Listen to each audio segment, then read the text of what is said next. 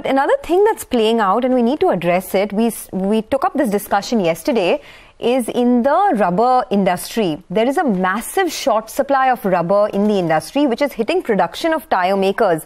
There's a big demand-supply gap in the rubber industry right now. The Association of Tyre Manufacturers, told this to us yesterday, and it's really hurting production while demand is good. How does this impact the manufacturers? We have Kumar Subbiah, the Chief Financial Officer at CEAT, who joins us now. Mr. Subbiah, good morning and thanks for joining us. It's really been challenging for the industry on the whole, lot of supply side pressures, and now we see this rubber short supply that's hitting the market. You tell us the situation on the ground, how bad is it? And if you can give us some numbers on how it's really hitting production for you and for the industry. Good morning, Sonia. Thanks again for having me on your show. Approximately about 60% of India's requirement is locally sourced. Okay, and the supply is mostly in the local, not really in the international markets. So, off late, in the last couple of weeks or so, availability of natural rubber from the local sources have been a little difficult. Okay, one of the reasons could be because of heavy rains in Kerala. Okay, and therefore tapping was a little lower, and then therefore the amount of rubber that was coming to the market was lower. And second, also the stocks that traders have is also on the lower side. So, and it has happened all of a sudden. So therefore, from the supply chain and also on planning point of view, okay, sheet rubber that we locally source has been a challenge for the industry. Okay, so approximately about half of it, or a little more than half of it, is what is sourced locally. Overall at the industry level or overall at the country level, I think that's where we have the challenge. And we hope there was a meeting with the rubber board yesterday to find out how to ease up the situation. So we hope things would improve in the coming weeks in terms of availability of local rubber. The association we spoke with, Mr. Subbiah, good morning, Prashant here, they were not so optimistic. They said the only solution is imports.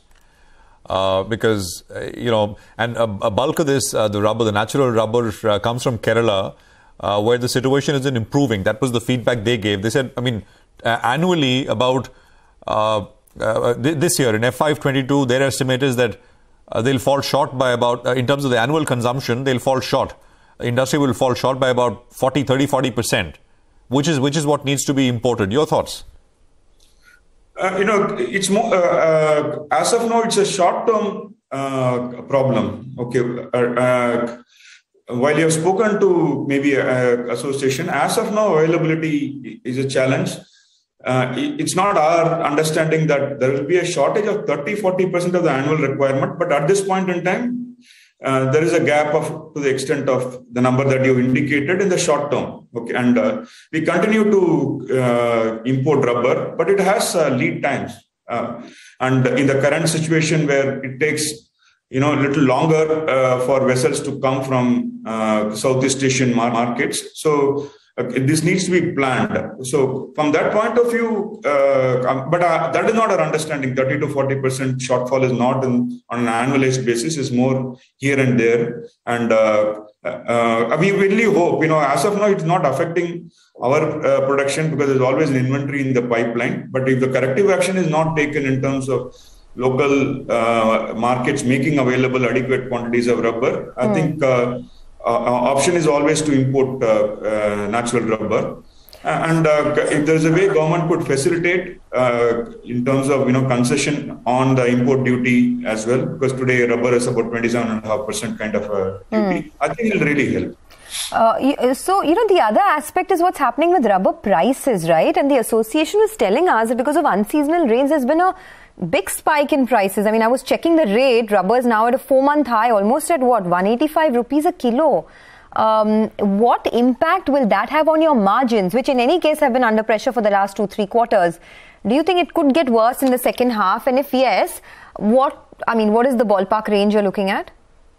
See, natural rubber prices, local prices have been around 180 rupees per kg for last 3 to 4 weeks. Okay, and it moved up from 170 rupees per kg to 180 rupees per kg, largely on account of supply-demand gap in the local market. International prices also moved up. It will have impact on the margins. If you really see overall tyre industry since October last year, markets have not been volatile. Markets have been moving in one direction, which is going up and up. So therefore, it will have some impact. As far as the current quarter goes, last month when we had interaction with you, we indicated that the raw material cost would go up by, we expected to go up by anywhere between 4 and 5% in the current quarter versus the previous quarter. We stand by that in terms of our estimate as far as the current quarter is concerned. We strongly believe that the rubber prices will come down in a short while, and I don't think it's a sustainable number. 180 or 185.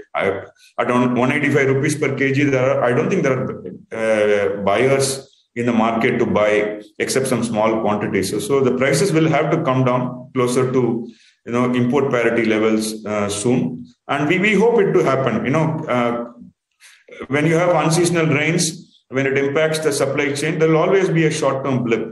But I don't think we wouldn't like to take that as a price indication for the coming quarter. How's end demand though shaping up? From OEMs, replacement market. Just give us a sense. The market continues to be, similar to the previous quarter level as far as the replacement market is concerned.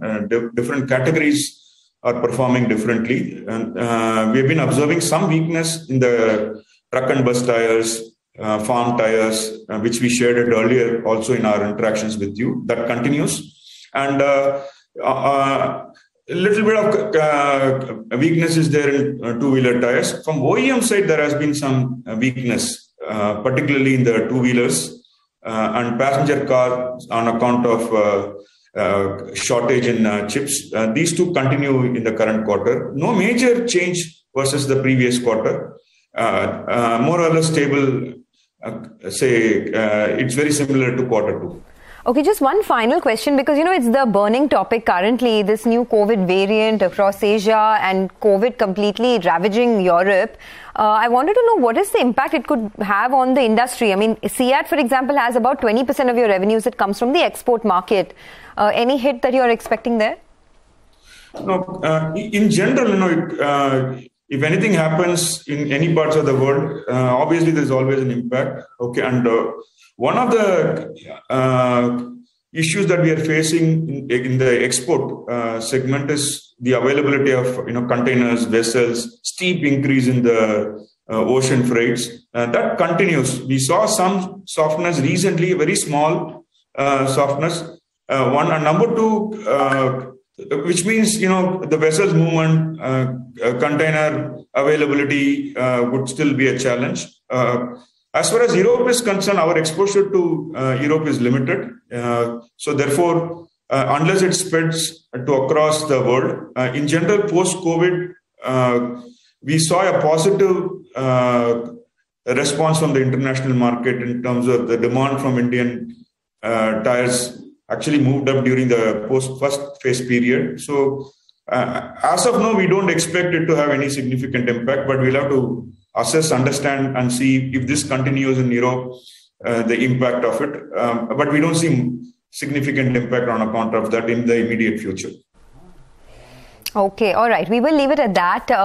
Mr. Subbiah, thank you for stopping by and explaining the situation. It looks like a grim situation, but you've been through many such, and hopefully you will come out stronger. That's the word coming in from CEAT. There is a big rubber supply crunch in the industry, and that perhaps could hit margins more because rubber prices have shot up on the back of this supply crunch. But a quick